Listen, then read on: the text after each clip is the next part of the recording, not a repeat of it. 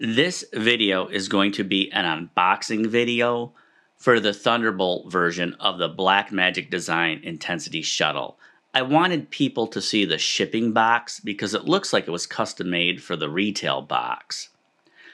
A lot of people know I have an Intensity Shuttle, but mine is the USB 3.0 version.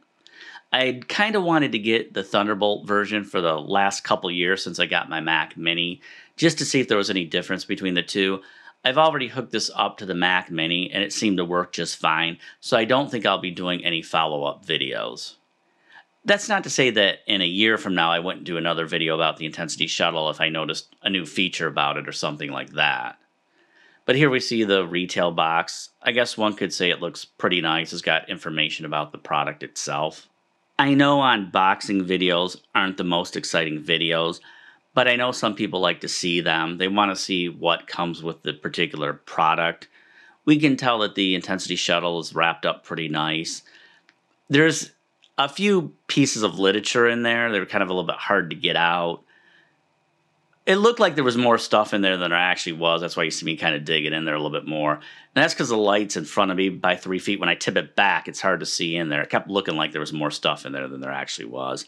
But we get a simple, welcome, thank you for purchasing our product. That just says that there is no drivers. There's not an SD card or a CD-ROM because they want you to go to the website, download the drivers. They want to be more environmentally friendly. I'm sure some of you noticed you get Blackmagic Design stickers, and there was a card there that says you can download Blackmagic Design's DaVinci Resolve for free. Anybody can download DaVinci Resolve for free. With this particular product, they're not giving you a free download to the paid version. If you buy one of the Blackmagic Design cameras, a lot of times those do come with the paid version of Blackmagic Design's DaVinci Resolve. Here we get to see the product. You can see the input and output. It's identical. You have component, composite, S-video, and HDMI. It's just like the USB 3.0 version. You don't have to worry about the Intensity Shuttle sliding across your desktop or wherever you place it because the entire bottom is rubber padding. It stays exactly where you put it. I know some of you might be looking at the input and output options, and some of you might be thinking you can record VHS tapes with this particular product. That is not the case. You would need to have a TBC, otherwise known as a time-based corrector, in order to record old worn-out VHS tapes from 25, 30 years ago. Having said that, some of you may have VCRs or Hi8 cameras that have a TBC built in.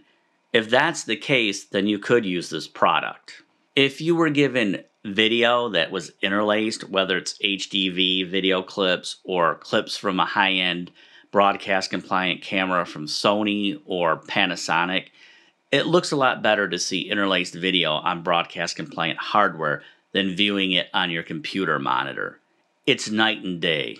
With Premiere Pro, I can create a 1080i sequence or an interlaced timeline, whichever you want to call it.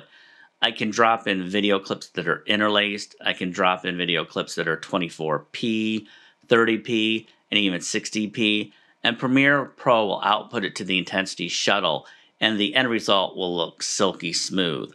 I'm including this video clip so people can tell that the Intensity Shuttle can output to the old CRT monitors. You can use the Intensity Shuttle with Final Cut Pro 10 and DaVinci Resolve, but the end result is never as crisp and clean looking as when I use Premiere Pro.